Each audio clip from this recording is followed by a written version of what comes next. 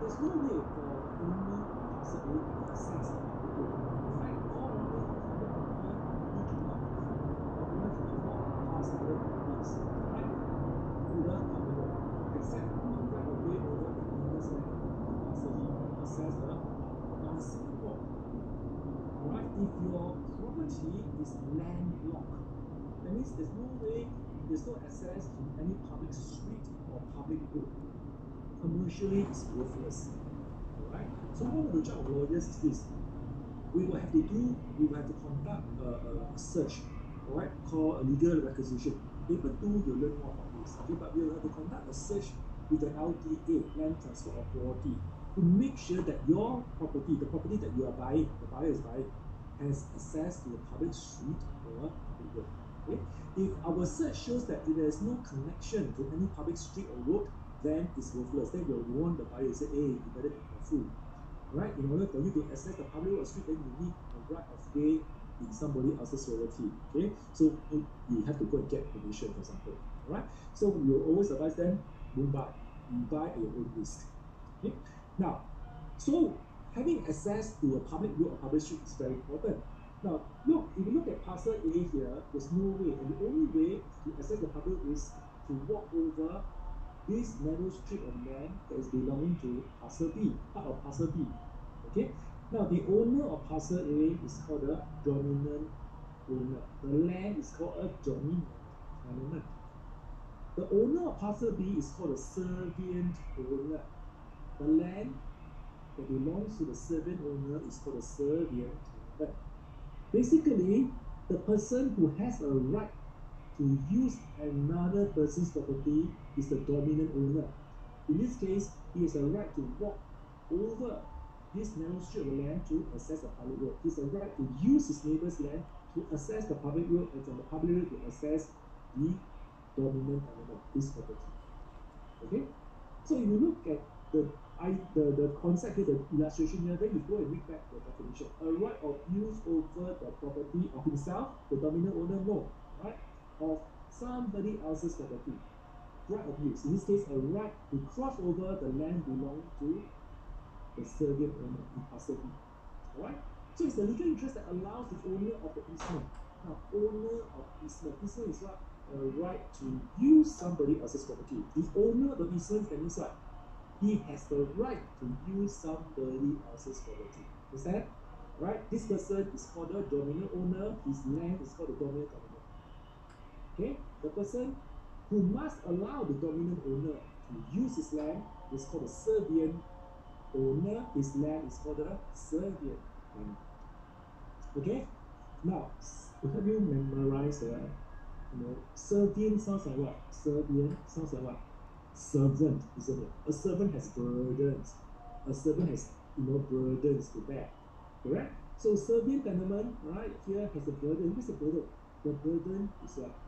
He must allow the dominant owner to use this narrow strip of land here to access the public road, and for the public road to access his own property. Get it? Alright?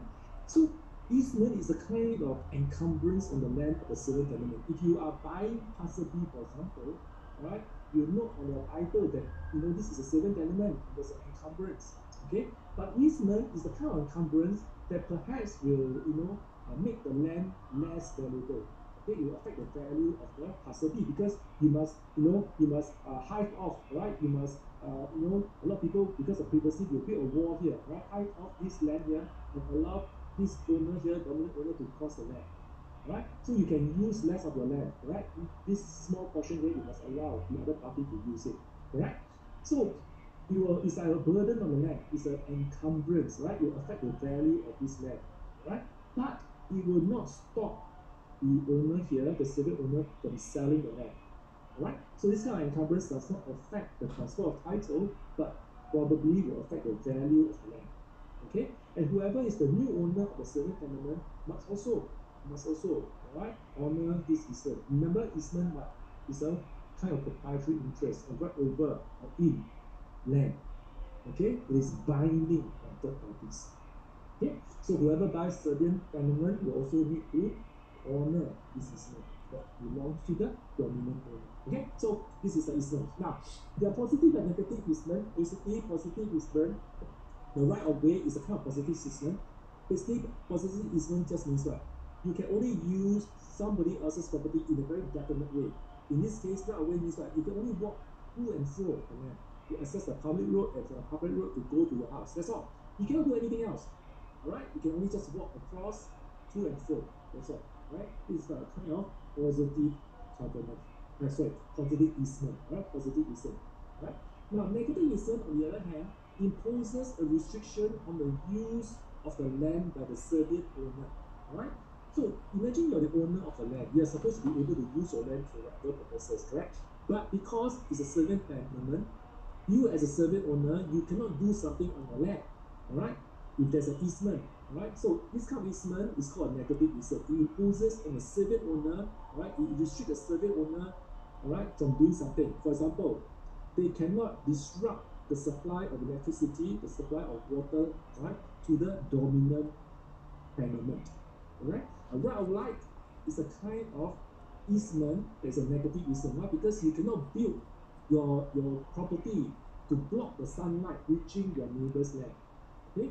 Example, negative easement, right of light or right to light. You have these two tenements here, alright, and the sun here, the light, right, strikes and illuminates the house here on the dominant tenement, right, at this particular angle. Alright? Now the servient owner here, he cannot build his house higher than a certain story, his wall higher than a certain story, alright, such as to block the light from this angle, alright, hitting the aperture, the opening of the window, illuminating your house. Because this property here, the dominant owner here has a right to light. Okay, has a right to sufficient light. Okay, so here he cannot build. So it's like a restriction on this land. The owner here cannot build higher than a certain height. Right? He cannot build his wall higher than 5 feet or 10 feet, for example. Right? So it's a negative easement. It is a negative easement. Right? Here, another one, you can imagine this is here the example is a sewage. Alright? But you can imagine it's a water supply or a generator, a public generator, okay? Public grid for the supply of utilities, right? Electricity. Okay. So here, for example, the sewage here, you see, this is a dominant. Property B is a dominant owner. Property A is a servient, right? Because why? The sewage pipe or the water pipe or the gas pipe or the electricity cables, right, runs from the outside the public supply here, right? Underneath property A, the servient owner, servient tenement, right, to the dominant tenement, correct? Now, on the servient tenement, right, this kind of easement is a negative easement, right? Because on the servient tenement, the owner of property A, the servient owner, cannot go and build on top of this land here, such as you damage the pipes or the cables, it will disrupt, right, or interfere with the supply of water, utilities, to the dominant tenement, right? So here, this kind of easement is called a negative easement. Alright? So the example here is a sewage. It could be a water pipe, it could be a electricity cable, right? Or gas pipes. Okay? Now there are easements here that's recognized by law, right? So these are the easements that's very established in law. The right of way, okay? We already touched on it just now. The right of storage, parking, drainage support, and light. Now in Singapore, very common, right of way. Storage not as common, parking not as common, but we also have parking in Singapore. Drainage very common in Singapore, support very common. The right of light is quite rare because Singapore is an urban city, right? Usually the right of light is recognized in the countryside, in the country, like England, right? Very big, the countryside, okay? There's the farms and all that. So there, the right of light, or right to light is important, right? But in Singapore, in the urban kind of landscape, right, in the city, it's not recognized. So you cannot, very hard for you to claim, right? Because the neighbor is building how high and that, you're very dark, it's very hard, right? The law, the courts will not agree with it. Okay? But the right of way is very common in Singapore. Okay, very common. Right of way, right of drainage, right of support, very common. Okay? So these are the few easements that's established in law. Now, there are 4 conditions. It must be in existence, alright? These 4 conditions before the right can be recognized as an easement. So we are talking about a third party rights in somebody else's property, land. Okay, so sometimes in the real world, people will try to claim rights in your land or in somebody else's land. Okay, so sometimes they will think that, oh, I have the right to use your land to do this, I have the right to use your land to do that, blah blah blah. Right? But before the courts can recognize the right as an easement, they must find that these four things exist. If one of them is defective or is not existent, then the law will not say, or the courts will not say that it is an easement. It could be some other rights, right? Or the court will just totally say that no, you have no right on that. Okay, but here these are the four basic conditions in order for an easement to exist. Right? Again, if one of them is defective or not existent, then there is no easement. There is not easement. Okay? Now, number one, there must be a dominant and a servant tenement. This is very very logical, right? So you must have two parcels of land, one the dominant, the other one the servant tenement. Okay? Now, generally speaking, if you have one parcel of land, the ownership is the same. Right? And the easement is defined as what? A right to use somebody else's property. Right? So logically, there must be two tenements, right, belonging to two different people. Understand? Right? So the first one is very basic, very easy. Yeah, two tenements, two parcels of land, one dominant, the other servant. Number two, easement must improve the enjoyment of the land of the dominant tenement. All right, and not merely for the convenience of the dominant tenement owner. I will say owner here. Now, sometimes number two is expressed as this, right? The easement must accommodate the dominant tenement. Sometimes it's expressed in this way. By that, they mean that easement must improve the enjoyment of the dominant tenement, and not just for the convenience and comfort of the dominant tenement owner. Okay? Now, what do they mean? Let's say, for example, you have this, just like the right of way, okay? The right of way. And let's say, all right, this is the shortcut only. But actually, dominant owner here, he has another way to access the public road. But in order to access public road, this other way is very winding. You must walk a very long distance in order to reach. Okay, there's a way only, okay? Or there's another road here. But in order for him to access this road, he must climb a lot of stairs. Very discomfort. But here is flat land. This one is flat land. Okay. Now, if let's say he has another access to a public road or public street, all right, he cannot just anyhow claim that he has a right of way, via the neighbor's property, the same for this facility to access private road, because the law says, look, it must be so bad that means there is no other way, and this is the only, out of necessity, the only way for you to access. If you have another way, for example, is very tedious, all right, you will climb a lot of stairs, or is a very long way for you to go to access the private road, then you cannot have an easement. Alright, you cannot have it, right? You must improve the land. That means without allowing you to walk across your neighbor's land, without giving you this easement, your property is useless. Right? It's useless. So out of necessity, alright, you must have this. If you don't have, it's like your land is worthless. Okay? Now, if this is like a shortcut, or this is more comfortable to use, alright, then the law says that they will not grant you an easement because you have another way to access a public road or street.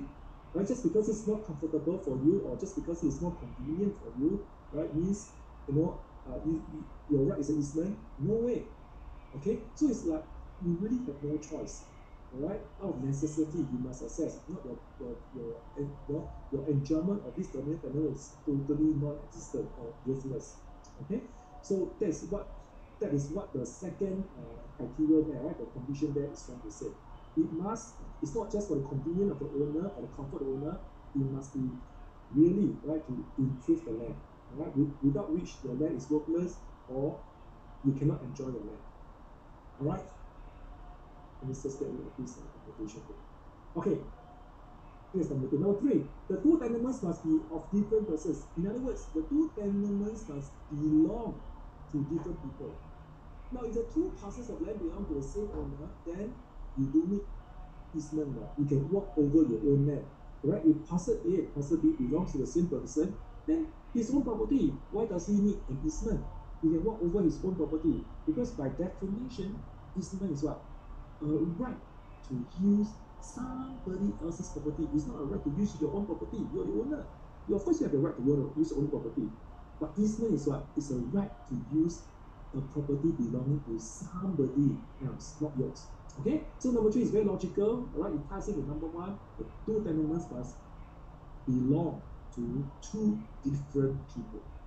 Number 4 is the hardest.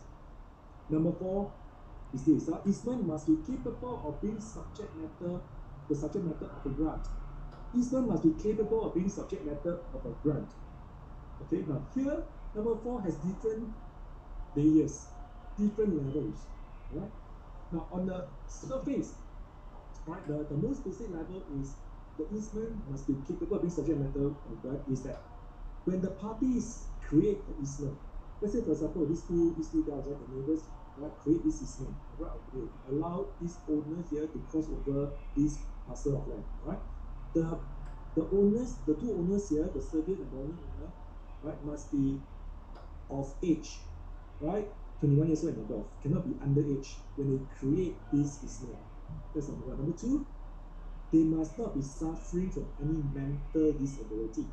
Also, legally speaking, when we say that they must have legal capacity, 21 years old and above, and cannot be suffering from any mental disability when they create these rights here. Understand? Right? So that's the superficial level. That's the the most basic level. Right? Now, here you look at the words and the parentheses. You can copy this down, or you can take a picture here, right? Because I take a lot of time to explain this number 4, right? So I decided to write it down here, right? Now, generally speaking, right, number 4 means that it is a right that is capable of being granted under the deed. Now, granted under the deed here, I'll explain later, right? But you look at number 2 here, clearly defined and granted by a person capable of granting. Now, granted by a person capable of granting means 21 years and above and not suffering from mental disability. Okay, so that's this part here. Alright? Now, being capable of being granted under deed clearly defined means what? It must be something, the right must be something, the easement must be something that you can describe in precise English language. And it must be something that's measurable. Okay? Example, if you want to claim a right to use your neighbor's land, you are trying to claim a right of way, right, to access the property. You cannot say, oh, I'm free, or I have a right to walk all over this land. No. The extent, for example, the dimension of the strip of land that you can exercise your right over must be measurable, right? The area, how long, how wide. Okay? It must be that. You cannot say, oh, I can just walk anywhere I wish. No. This one must be measurable. Another example, just now we talked about the right of life, isn't it? Here's the right. Okay, the right of life. You cannot say, let's say you're in the countryside, right? You have these 2 houses, your neighbor house. You cannot say, oh, my neighbor built so high, block the light, now my house so deep. You cannot just anyhow claim like that, right? Now, the angle or which the sunlight travels from the sun and hitting your opening here, the angle must be measurable, right? The intensity of the light hitting that opening, for example, the how wide is the opening, the breadth and the length. If it's a circular in nature, the radius, circumference, alright, the diameter must be measurable. Right? The angle of the light traveling into this hole here, aperture opening here, measurable, everything is measurable, and then intensity. If you have a lower diameter or angle changes, what is the intensity? All this must be measurable. So it must be very, very precisely described, right? Measurable, ascertainable, and described in the English language. Right before the court says grant you the right. Now another, what is this word here, right, quickly, yeah? Clearly defined, right? That's just what I said, alright? And capable of granted another deed also means that it must be one of those easements that's already established or recognized in law. So what are the field that's already established in law? This field, right? You cannot come up with some new right, right, to do something, right? Cannot. Very difficult, right? So if you fall within this field, the very established, easement that's recognized by law, then yes, then you fall under number 4 as well, right? It's something that's capable of being granted under a deed, clearly defined and granted by a person capable of granting the right. Alright?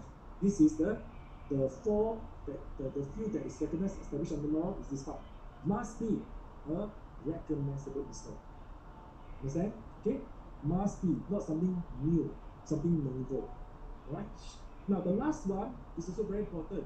The right that the dominant owner is trying to claim must not be so wide, alright, so extensive as to deprive the survey owner possession and enjoyment of his own land. Right? So if you're trying to claim the right that you can walk all over his land, you're actually depriving him of the use of his own land. Understand? Cannot. You cannot claim this right. The law, the judges, the courts will not recognize it. Alright? So your rights as the dominant is trying to claim cannot be so wide, so excessive as to deprive him, the owner here, of possession and enjoyment of his own land. Right? So there were some cases in law where people try to claim easement of parking. Right? So one of those questions is that whether the claim of the easement, right, would deprive the owner, all right, to use the parking lot, right, his own land, to park his own car, or to do his own things, right? So there were some, a lot of cases really depends on the facts of the case, right? There are some cases where the parking lot only occupy maybe 3/4. The owner there is still free to go and do something on the side, right? Another case where there were a few parking lots, right? They were talking about whether the claim to the easement of parking, all right, substantially deprive the owner of the use of land. The owner there, he wants to say, he wants to be able to use the land, to redevelop, right? So he wants to get rid of these car park lots, and then he said, I want to redevelop the land, right? But the question came out in court is that whether he can do that, because if he can say that the people who has an easement, right, or the parking lots, who can park their cars there, that one is not an easement, right? Then it's okay, right? Then he can just take out his land and redevelop, right? But the people who can park their car there is trying to say that, my right to park our cars there, we have an easement. And if there's an easement, then, the civilian tenement owner cannot take the land and go do, right? So in that case, it's very interesting, right? So the parking lot almost, occupied, all right? Every single inch of the land, all right? But in that case, because it's a developer, the owner is the developer, he wants to take back the land to redevelop, all right? And the court found that, this is an English court in England, found that, there was no, the claim by the people who can park their cars there, right? It's not so extensive. Why? Because the court said that, look, he doesn't deprive him of the owner of the possession, the civil owner of possession, and use of his land, because he can build, he can build something in the airspace, right? He can build something underground, right? So, but the mere fact that these people parking on top here does not mean that the owner, the civil owner, is deprived of the use or occupation of his land. Okay, so it's very, very good in the case, but because maybe the special fact is that because the owner there, the civil owner there, is a developer, he's trying to get the land, right, to redevelop and to deprive the people from parking their car. Okay, but the court say that that is an easement, all right. The civil owner cannot claim that it's not an easement. Therefore, because of that, it's an easement. He is not allowed to take the car park lots that stays there to redevelop. Okay, quite interesting. Now, inevitably, when you study easement, you come across this case called the Reed Edinburgh Park. This very famous case. Now, don't worry too much about this case. Don't really worry too much about this case. Basically, this case here, all right. First of all, this case set out these 4 conditions. Right, the judges in that case, all right, established these 4 basic conditions before the rights can be recognized as an easement. Right? So that's the most important thing you need to know. Right? Now the second thing this case established is that there's no requirement for all the house group. Basically, the red color underline, this just means this. There's no need for you to say that these 2 dominant and the civil tenant must mix with each other. They can be far apart. Right? Now, just very quickly, just to let you know, right? Here, in the right of way, the dominant and civil tenant must mix with each other. Generally speaking, the right of way must exist. Right? Mix with each other. But for the other kind of easement, for example, all these other kinds, car storage, parking, drainage, support, and light, need not be mixed with each other. Right? The tenants need not be directly next to each other, adjacent, or joining each other. Okay? So the Edinburgh case just established that. Now in this case, it's very interesting because the easement they are trying to claim is that easement, a right to use a common garden, communal garden. Alright? Alright, so what happened was that the land is actually owned by one person initially. Then later on, it was subdivided into smaller pieces. Okay, but in the center of it all is this communal garden here. Right, this field here, this playing grounds here, the communal garden. Right? So at first it was 2 tenements only, this garden and the other tenement here. Right? But later on, it was subdivided into all these smaller pieces, all these houses. Each house sits on a plot of land. Alright? So the question then arises where is that whether for example, the blue house or the yellow house, okay, their land there is not directly adjacent, right, adjoining the communal gardens, right, whether they have a right to use the garden, right, and the right to use the garden whether is considered easement, right? So again, it's not for lawyers, not for you, right, but just to cut the long story short, right, and to just quickly tell you what the court concluded is that there's such a thing as a right to use communal garden, alright? So there's in three Aboriginal case they recognize this kind of easement. Easement, a right to use a communal garden. Okay, that's number one.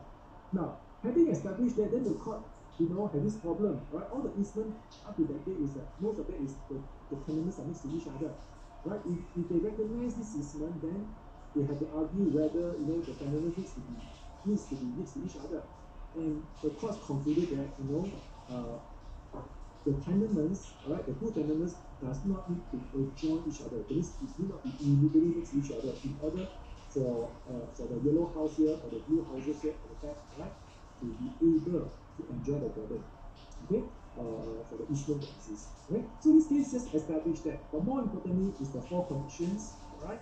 And then this part here that the two tenements does not need to be immediately adjoining or next to each other.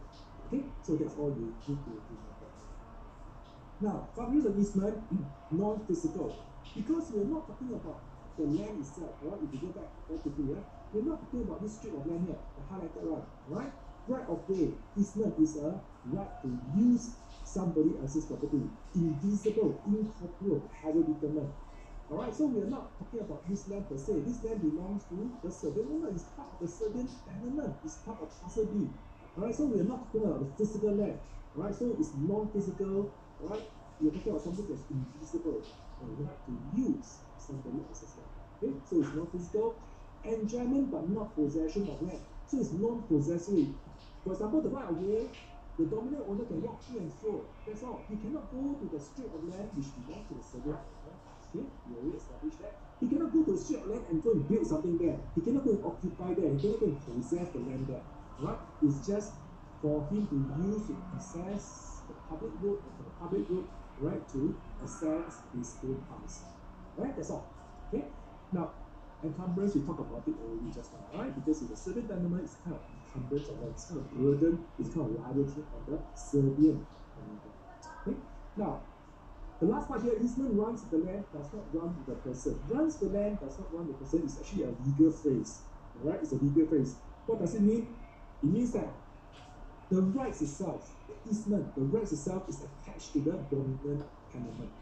Whoever is the owner of the dominant tenement will have the easements, will have the right to use his neighbor's land. In the right of way, just now, the right of access way, he will have the right to cross over his neighbor's land to reach the public road. Okay? Now, if he sells the dominant tenement to another person, then this easement does not follow him. It's attached to the land. Whoever becomes the owner of the dominant tenement will have the rights to use the neighbor's land to reach the public road. Okay? So it runs with the land, it's attached to the dominant tenement, it does not attach to the person. Okay? So this is what the red colors notes here is what they say. Now, how is the easement created? Number one, Act of Parliament. Very simple. Act of Parliament, there's two acts in Singapore, the Land Titles Act and the Land Titles Strata. In each of these acts, there are certain easement that's implied by law. That means it's created by law. So that the owners, when you buy property, you do not have to go and create all these easements with the neighbors. Right? Because when you buy a property, the easements are already there. Right? It's already recognized by law, it's already implied by law. Why? Because this kind of easement is created under the Act of Parliament. Right? Now, examples of easement right here, Land Titles Act, Land Titles Strata Act, right? Land Titles Act also. Okay? So basically here you go back and read. Basically things like ground support, shelter, passage of water, gas sewage electricity cable, right? So when you move into an apartment, you do have to negotiate your upstairs neighbor or downstairs neighbor. Hey, my water pipe, we go through your premises. You need to HDB, for example, right? You look at your sewage pipe in your toilet, right? The sewage pipe is located in your unit. But upstairs, when you do your business, right, you flush the toilet, right? the sewers will pass through your unit zone. Similarly, water pipe, alright, HDB, even for private condominiums, started, usually our water tank is upstairs, right, the ceiling, right? So when you downstairs, when you let's say you're on the fifth floor, right, you open your tap, you go and shower, right? The water will have to pass through the water tank, right? From the water tank pass through your upstairs neighbors, all the way, all the different neighbors upstairs, all the way to your unit. Okay? So all these are passage of water, passage of sewage, electricity cables, all these are modern day system that's created by the parliament, right? Land title set, land title set, right? I will show you now some the sewage. Okay? This is another one, party wall. Party wall, there's one wall between two units. It could be a stronger units, it could be, for example, a semi-detached house, right? In this case, semi-detached house, right? Where there's a wall here, and both of them will have a rack of support for each other, an easement support. Okay, a rack of support for each other. So in a way, you cannot go and damage the wall such that the whole thing collapse on the neighbor. The neighbor will not have the support. Okay, or you cannot go and damage the wall such a collapse. Similarly with boundary walls, there are two walls. Okay, party wall only one wall. Alright, they share for two sides. Right, but boundary wall there are two walls. One wall belonging to your neighbor, the other wall belongs to you.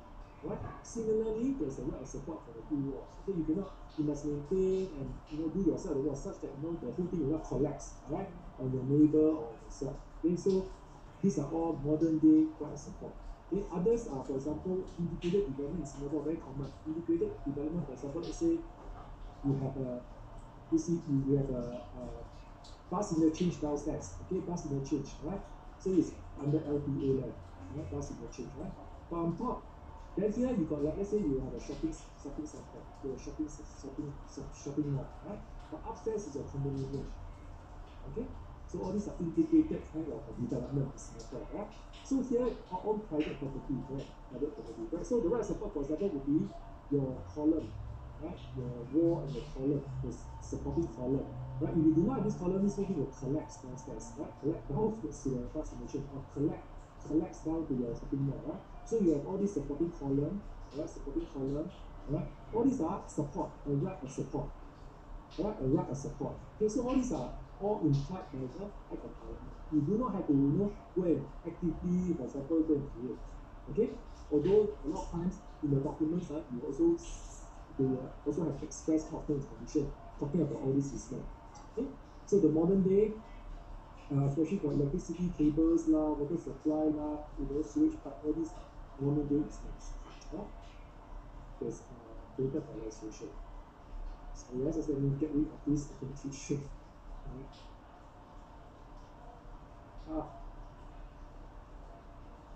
Yes.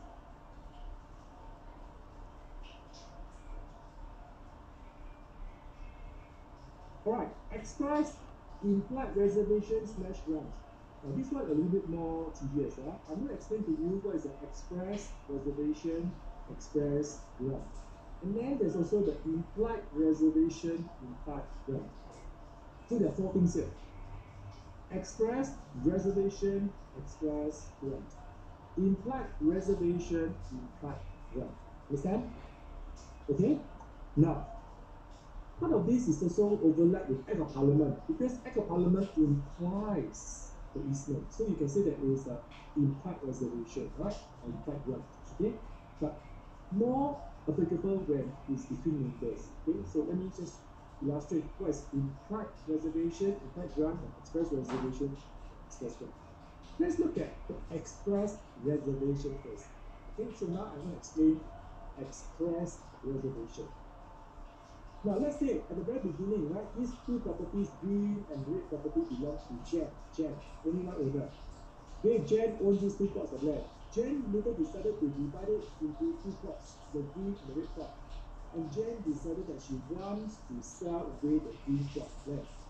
Okay, so Joel comes along, Joel wants to buy the green plot of land. But Jen realized that, hey, if I sell this green plot of land, alright, then I will not have access to the public road here. Alright, she'll be landlocked, she'll be stuck. Alright, so what does she do? When she sells the green plot to Joel, in the documents, in the sale and purchase documents, in the instruments of conveyance, alright, she expressly written, expressly implied, expressly reserve a right to use Joel's property later on after he bought over the green plot.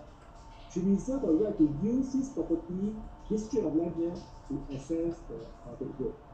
Understand? She's reserving to herself a right to use Joel's property. Okay, so this is part of the terms of the sale, right? When she sells to Joel, they say, look, all right, you have to give me the right. I'm reserving the right to use the property to access the public road, right? Otherwise, I do not have access.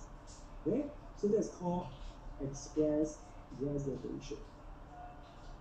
Now, what is an express grant? Now, express grant is the other way around. Okay, maybe let me explain. Since I think easier for you if I explain. Since I explain express reservation, let me explain implied reservation. Okay, implied reservation first. I think it's easier for you. Okay? Now, same scenario. Jen owns 2 plots of land. She decided to sell the green plot to Joel. Alright, but same thing. She realized that if she sells the green plot to Joel, she will not have access to the public road. Right?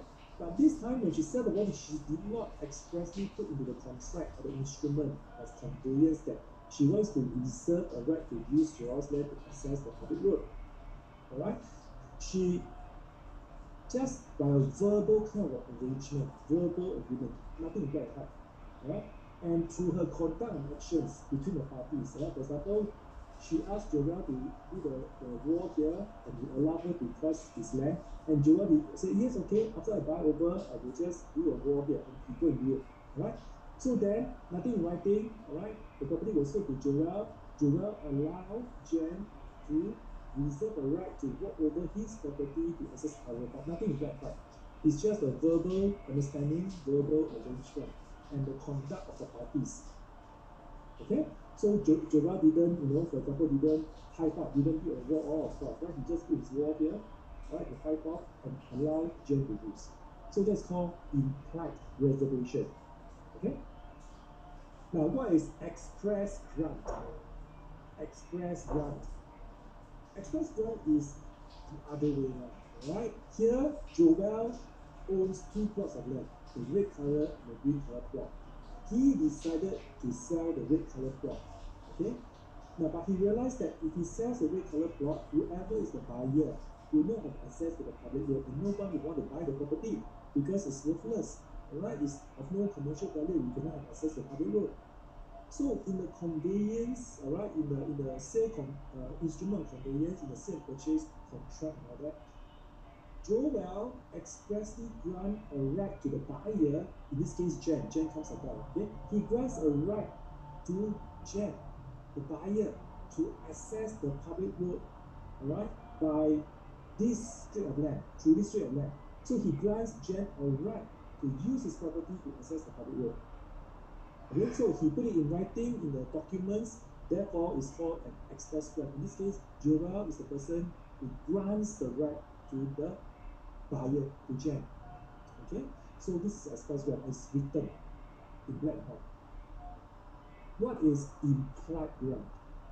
Implied grant seems scenario, Joel owns 2 pieces of land, 2 plots of land. He decided to sell the red color plot to Jen, but realizes that if he sells to Jen has no access to the public road.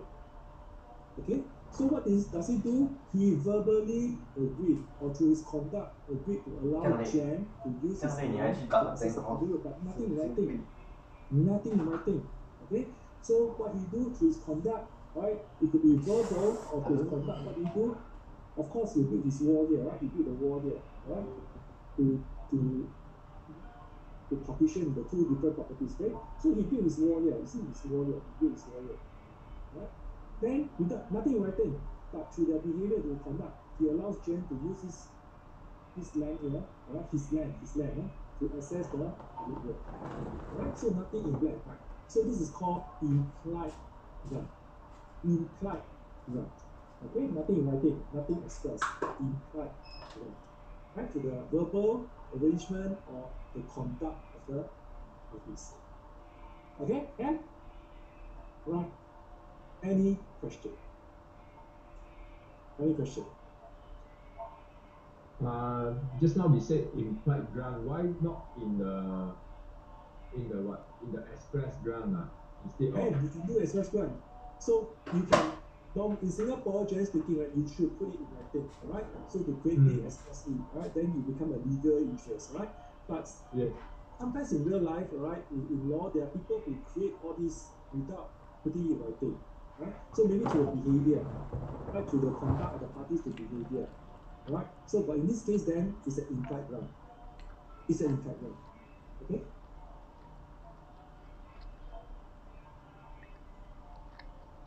Right?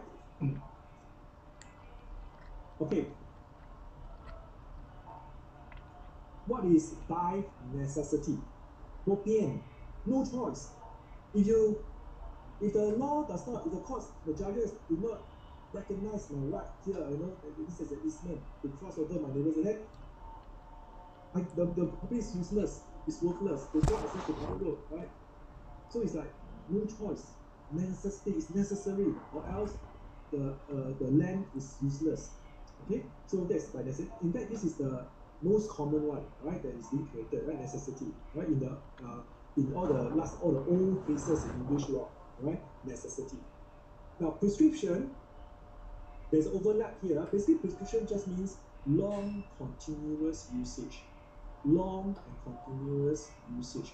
So for example, let's say the right of way, okay? Somebody has been using the neighbor's land to cross over the neighbor's land for many years, all right? And it's continuous, all right? Now, then they can go to court and argue that this is an easement because I've been using this way all along, very for longest time, and then it's continuous. I was never stopped, right? So in the past, in England, for example, right, somebody they will claim in court to say, look, since the reign of King Richard I, King Richard I was like 500 years ago, right? Since the reign of King Richard I, my ancestors, my family has been using this pathway or this way to bring my sheep and my cattle and my cow to go to the other part of land to graze. Right, so they cross over the neighbor's land to to the other part to graze their cattle and sheep, right? And they are trying to tell the court and prove that look, long usage for many hundreds of years you've been doing that, right? And continuously you will never stop. Okay, so if they are successful, then the court say, okay, I recognize your right as you have an easement. Okay, so this is by way of prescription, right? It's created by way of prescription. Now in Singapore today, if you can prove to the court, right, under the Land Titles Act, that's why it's also by act of parliament. Under the Land Titles Act, if you can prove continuous usage and long usage of 20 years or more, okay, at least 20 years, then, all right, they will gradually speaking, right, you'll be recognized as an easement. If you can prove that you've been doing this for 20 years or more and continuous, nobody stopped you. In this case is by prescription. How is easement terminated? Again by statute. That statute means what? By act of parliament, right? So in Singapore, again, the act says that look, if you have a right of way, for example, and you never use it for 12 years or more, then the second owner can go to court and argue that the easement is terminated as seized because you have abandoned it, right? It's not used for 12 years or more. Okay, so in Singapore by statute, it says 12 years or more. And if the second owner can prove it's been abandoned, then it will be terminated. Right? Now, express release very simple. The neighbor sign a document, right, to say that second owner no need to bear the burden already. Okay, you are released from the from the burden, right, from the easement. Okay, so then that's called express release, where the parties enter into something in writing. Okay, something in writing, right, to terminate the easement. Implied release is a case where there's no written agreement. All right. Let's say let's take a look at the right. Let's, for example, right, this right of way. I think it's the easiest to understand. Okay, right of way is diagram here. Right? Let's say, for example, right, the LTA built road here, okay, another road here, and then now this guy can access through his yard, right, or the side of his property, right, to reach the road here now, the new road here. Then this one he abandoned it, right? He no longer use it anymore. Alright? Then what happened? The second owner, of course they can sign a document, right? They release, alright, they terminate the easement, correct? So that's called express release. But let's say they never sign anything, right? But let's say he has been using it to access storage, and then this guy saw it, and then he what? He go and build his wall. His wall is right here, right? His fence or his wall is here, right? Entrance is here, right? This guy can go through, right? But now he go, okay, since you never use, I build like that. Go build and cover up. And this guy never protests, alright? So he has allowed him to build across, he never protests. Why? Because he can use his part already, right? So that's called implied release. To the conducts of the party, right? Or through a verbal arrangement, the conduct parties, alright? They have, the easement is being terminated. Okay? So that is implied. Just get like this again.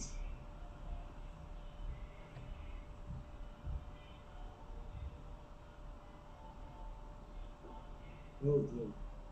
I keep using the annotation here. Okay.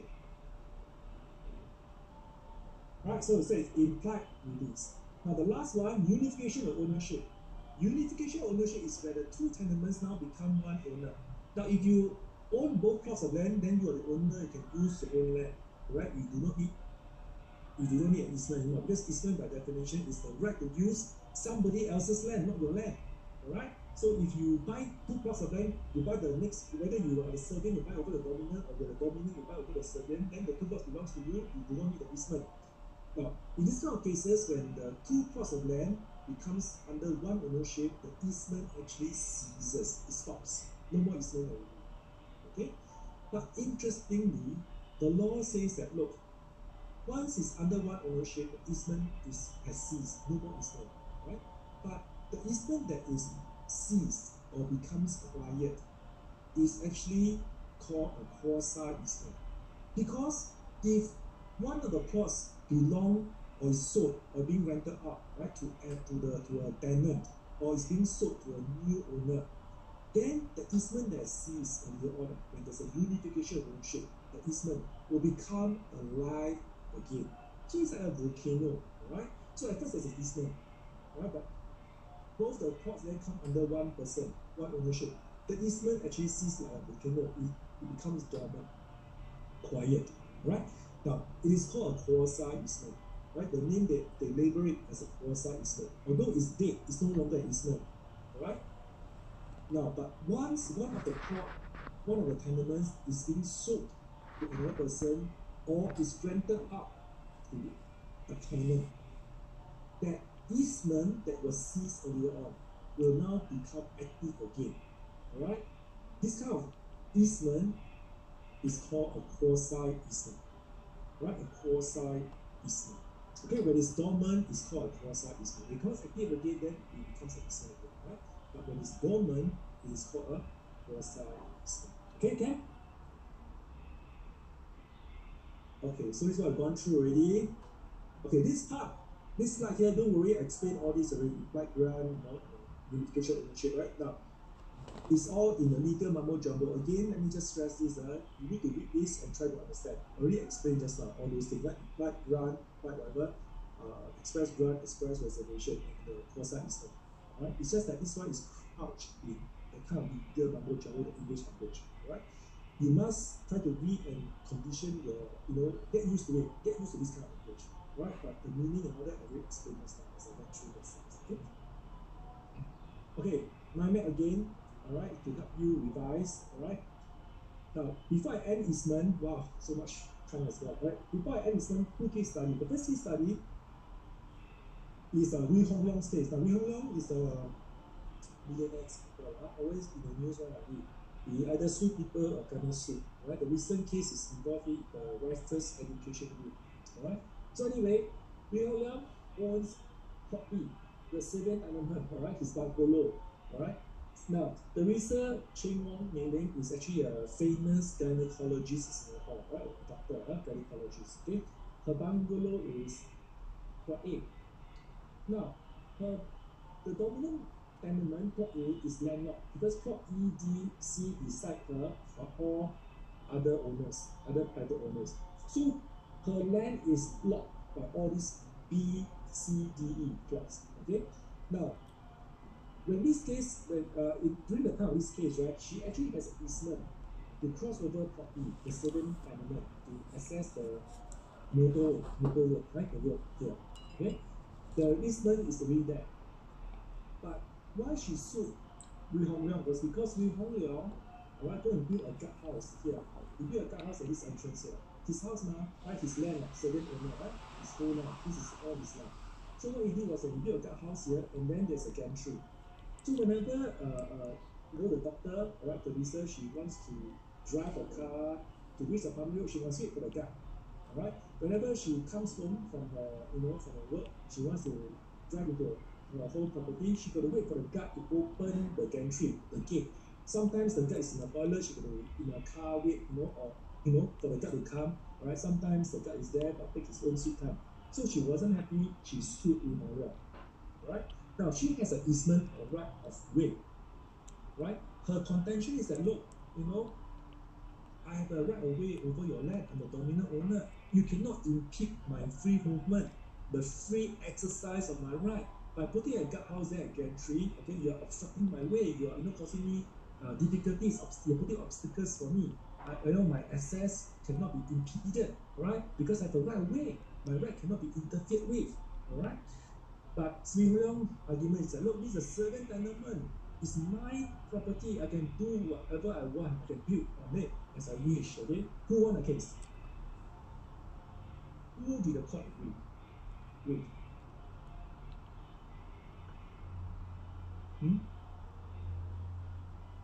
Who?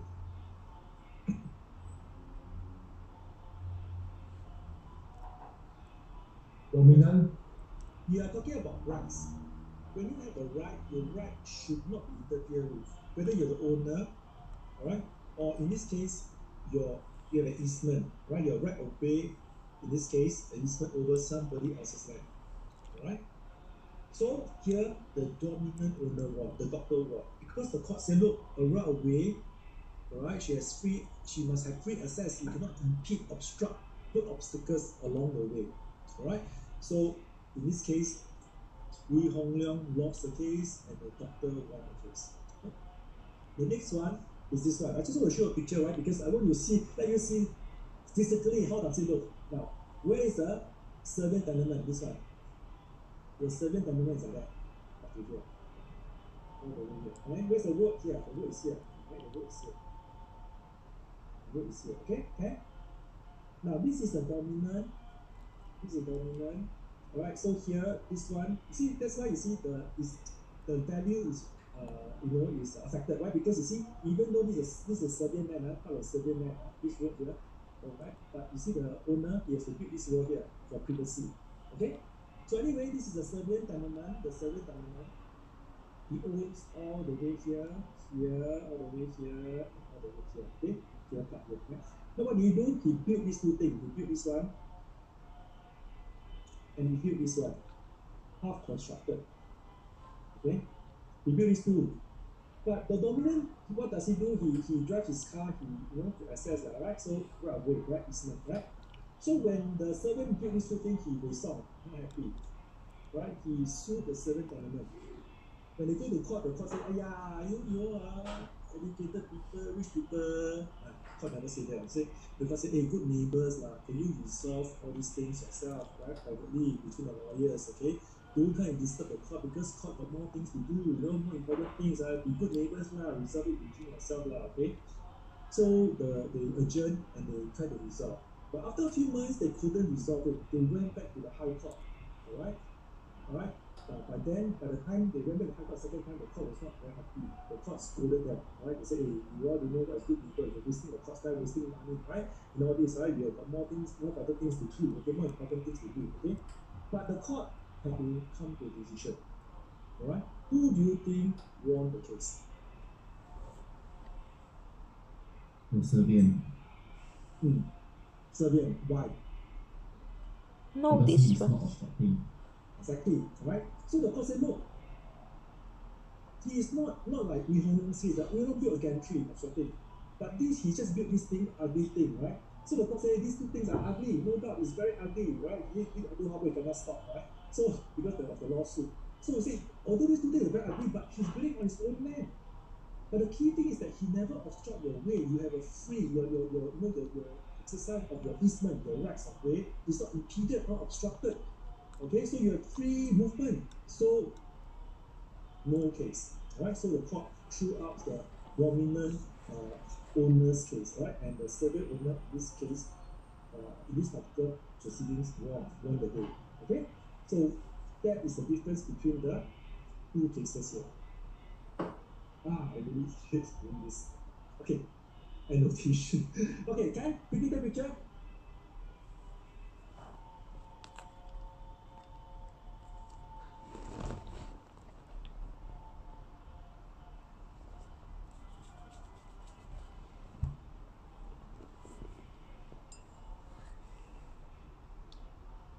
Okay, now I think let's go for a break. My clock here is 42.